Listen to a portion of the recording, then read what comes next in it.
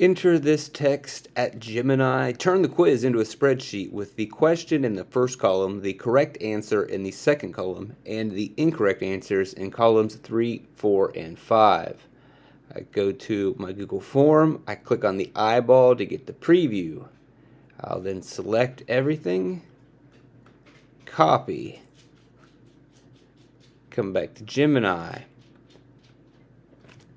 If I hold shift, press enter, it gives me a little bit of space there. By holding shift and pressing enter, paste it in, hit it, let the magic happen.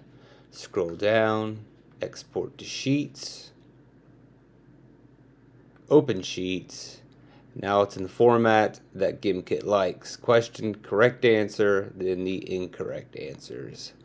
Voila.